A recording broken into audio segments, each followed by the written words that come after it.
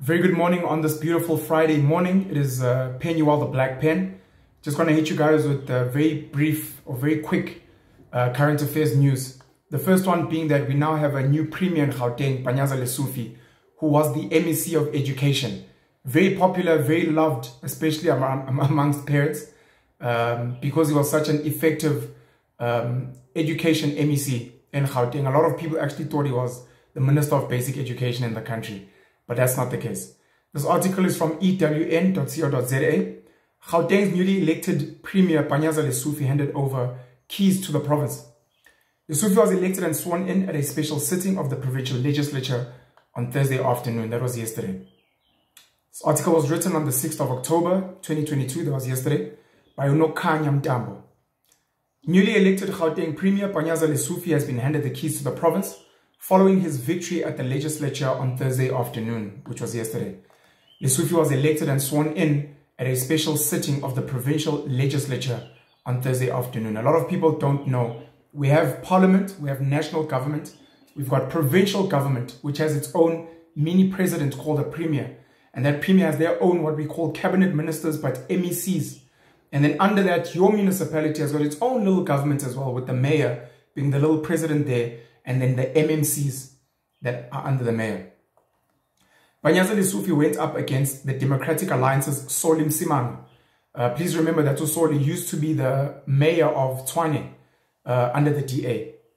38 members of the legislature voted for Lesufi, while 22 voted for Msimang. Judge Aubrey Litwaba, who presided over the sitting, announced the results. Panyaza Lesufi has been duly elected premier for the province of Gauteng. Lesufi's ascension follows David Makhura's resignation earlier in the week. David Makhura had said that he's stepping down so that a new premier can come in and help the province and the ANC begin its campaign for the 2024 national elections in South Africa. After taking the baton, Lesufi vowed to begin work to return the province to its glory days. Make America great again. Make Gauteng great again. He told the legislature that his administration would focus on 3 key themes. These themes included improving an ailing economy, bolstering the fight against crime, lawlessness, and corruption. While he admitted it wouldn't be an easy feat, Lesufi seemed optimistic he would pick the right executive to back him. The new premier is also expected to reshuffle his cabinet, set to be announced on Friday. That's going to be today. So please look forward to a new MEC group in the Gauteng legislature. I had unfortunately missed the opportunity to sit with Panyaza Lesufi earlier this year. He sat with DJ Sbu on the Hustler's Corner. On that day, I was sick as a dog. I think I'd lost my voice. So unfortunately, I couldn't sit with Panyaza Lesufi. I'm hoping at some point I can sit with him. Maybe we can speak about some of the work that needs to be done in Gauteng as a province. Speak about the breakup of Gauteng into Tshwane, Johannesburg, the Vaal. I don't know if the Vaal is called Sidibeng. And then just the different branches, the different mayors, some of the work that needs to be done. Gauteng, of course, is known as like the center of the South African economy and the center of the African economy. Although places like Nigeria are putting their hand up, places like Egypt are putting their hands up, some of the places in East Africa, like Kenya, are putting their hand up, and of course, Paul Kagame in Rwanda is doing amazing work as well. So it's going to be interesting what Panyaza is going to be doing. A lot of people, like I said, love him. He's created an amazing brand under the education banner, but just as a politician as well. As much as he's ANC and people hate the ANC and people say the ANC is corrupt, he's seen as one of the better members of the ANC. So we'll see how that goes. We're hoping that David Makhura is going to be joining parliament because he's also done a lot of good work in Gauteng, and he is loved not only by the ANC, but by a whole lot of other political leaders as well. As you guys may know, we currently have water restrictions in Gauteng. When I speak about these things, I start hearing people reminding us of some of the water issues the Western Cape had a couple of years ago. People are saying that in parts of the Eastern Cape, they've had water issues for years, parts of KZN as well. So as much as Gauteng is complaining now about water restrictions under Rand Water, other provinces are saying we've had water issues for years and no one has really come to our aid. Guys, we're going to need to have a conversation. Maybe we let load shedding run for too long, 15 years. Maybe we're going to let this water thing run for too long if we don't act now. Engage politicians, engage people that own the dams in this country, and find out how can we resolve the water issue. Electricity, as much as it's seen as a basic need, human beings can survive without electricity. In Africa, in South Africa, before the Westerners came with their civilization and their innovations, we didn't have electricity.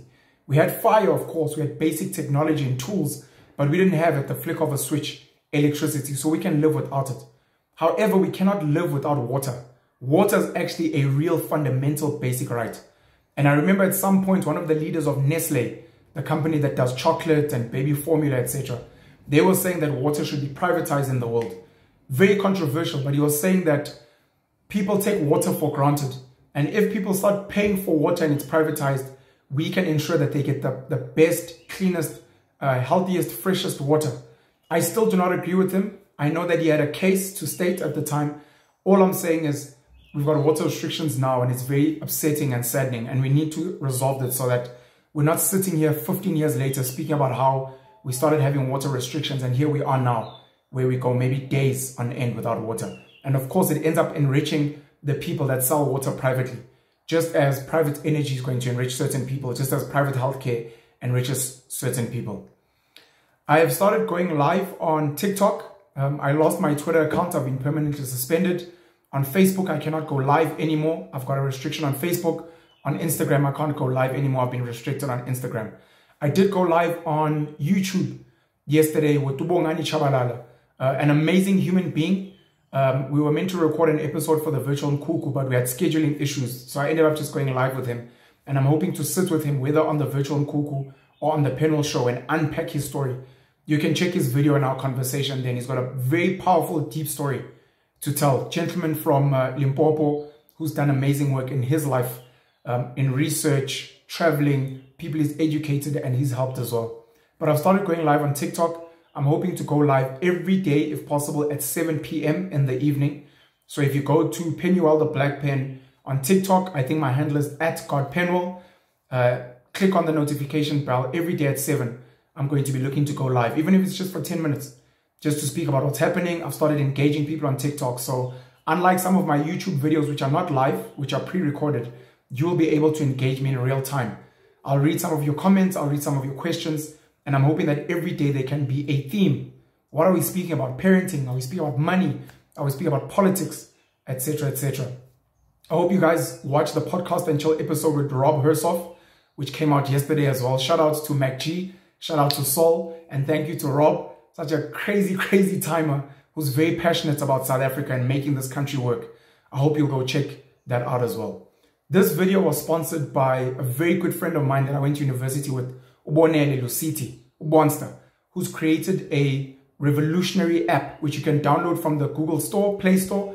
He's going to be loading it on the iStore with iOS as well. Spread Love -now is the app, and it allows charities to list, so that if you are a charity, an NPO anywhere in the country, you can list your charity. And then for people that want to do charity work, that want to donate money, tin foods, clothes, etc., they can go onto that app and they can connect with charities close to them, so that they can go and visit them, they can go and drop off stuff so that they can donate money. You can send an email to info@spreadlove-now.org, and the website is spreadlove-now.org. The hyphen is the dash. Spreadlove-now.org is the website. And then if you go onto the Google Play Store, you can find it. I'm obviously going to drop the links and the details below in the description. But thank you very much to Ubonster for sponsoring this video. And I really hope I can help in growing the app, and so that we can connect in doing charity work together and making our communities a better place. Congrats again to Panyaza Lesufi, the new Premier of Gauteng. I'm looking forward to seeing what he has in store for us. Have a great and blessed Friday. I'll catch up with you guys later on TikTok.